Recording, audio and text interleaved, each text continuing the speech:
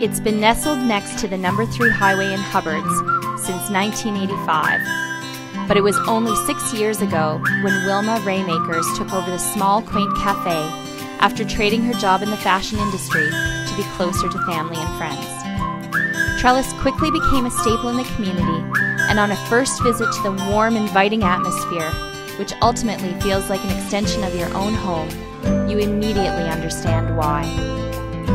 Working with Wilma, chefs Emily Dunsworth and Calixto Rebo helped Trellis Cafe to push hospitality limits.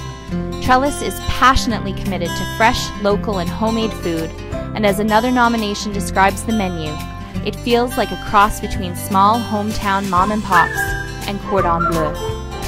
The smell of homemade bread is a signature scent, and common phrases used to describe the menu are delicious, consistently amazing, and always a treat. Add Wilma's love for art, and a visit to Trellis quickly becomes one you won't stop talking about. Trellis's dedication to local artists adds that extra flavor that makes every visit unique.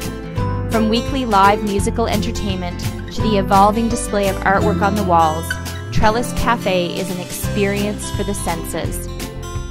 We are obviously not the only ones who are proud of this cozy community cafe, which we're happy to announce as this year's winner of the Prestige Award for Essence of Nova Scotia Restaurant of the Year.